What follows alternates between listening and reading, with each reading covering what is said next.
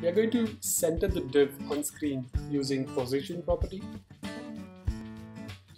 Let's create a div with an ID box. Set any width and height as you wish. First, make it horizontal center now. We are going to use margin auto. But please note, margin auto will not make it vertically centered.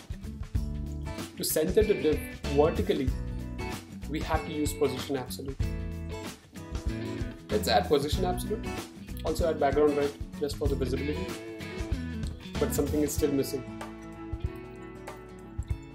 We're going to tell the browser the position at which we want our div. So we'll use top, bottom, left and right and set them to 0. And that does the trick. But remember, you need to have a height and width to make it actually work. Let's also add z-index to set the level of div at the highest.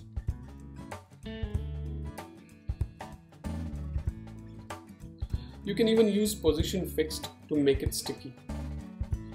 The choice is yours. You can either use the transform property, which is a CSS3 property actually.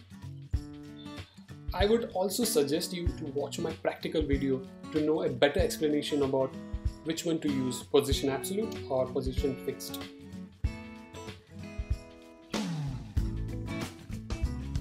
Good luck and thanks for watching.